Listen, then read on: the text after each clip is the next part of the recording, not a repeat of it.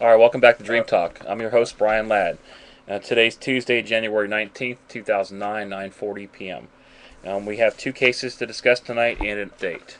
The cases are case number 841, Gabriel Scott Johnson, case number 849, Aveion Lewis. We're going to be doing an update on case number 850, Vadim Johns. He has been located. We were going to do that case last night, but he's been located, so we skipped it. He has been located safe. And then we have an update for Stacey Peterson, I guess Drew Peterson. I have on the phone with me Deborah. Hi, Deborah. Hi, Brian. How are you tonight? Good. Little computer issues here, but I'm trying to get them fixed. My son dumped some whatever in the keyboard, so I'm using this cheap membrane keyboard that I can type maybe 2 words a minute.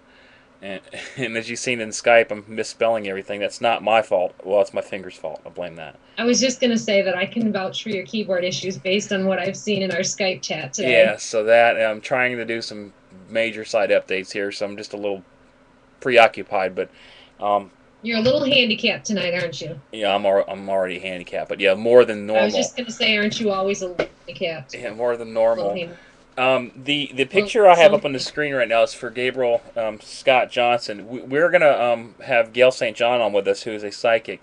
I believe she's can't take the phone just this minute, so we're gonna go to case number 849 first, correct? Or do you want to bring up some updates? Um, well, we were going to briefly cover Ian Vadim Johns, who was located, and we Okay. didn't cover last night. And Okay. then I'll give the update. Let's do the case. Last night, case number 850. It's Vadim Johns. Is that correct? It's Ian. His first name is Ian, I-A-N. It's Ian Vadim Johns. Okay. Um, all right. I don't have that entire first name on the case file, but I guess that's not important because he was located. That case number is case 850.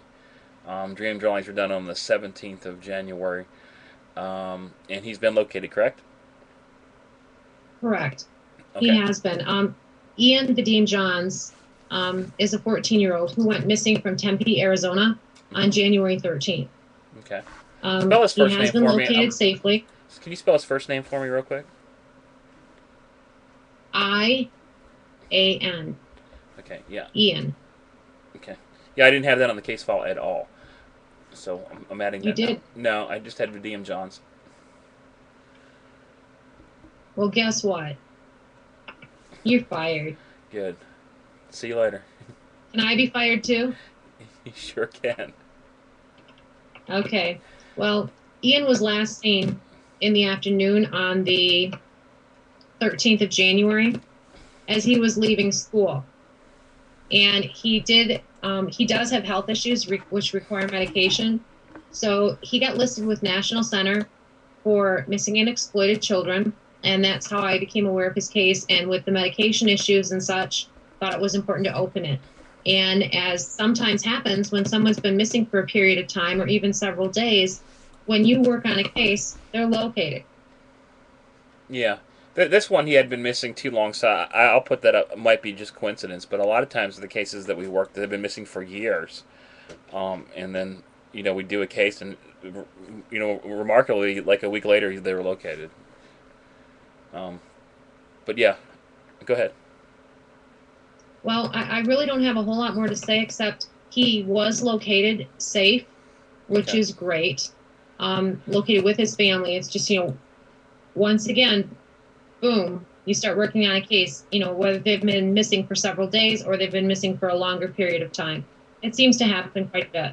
So Yeah. whether, you working on the case has anything to do with it or not, I'm just glad he's located. But I do notice a pattern there.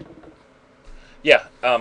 Yeah. There was one, two, three, four dream drawings, and looking at the dream drawings, they were done like he was already home. Because the last one even says friend near Lakeshore Drive wants him to come over, and then skip school. Okay, so this might be an event that it hasn't even happened yet.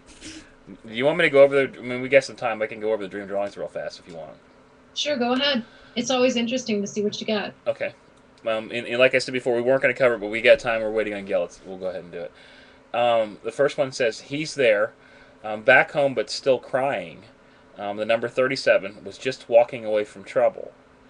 The next one says, Brick Church, the number 27, 9:14, which is a time. 9:14, I guess, either AM or PM. It doesn't specify. It says, they have him, something's wrong with father, and he's scared.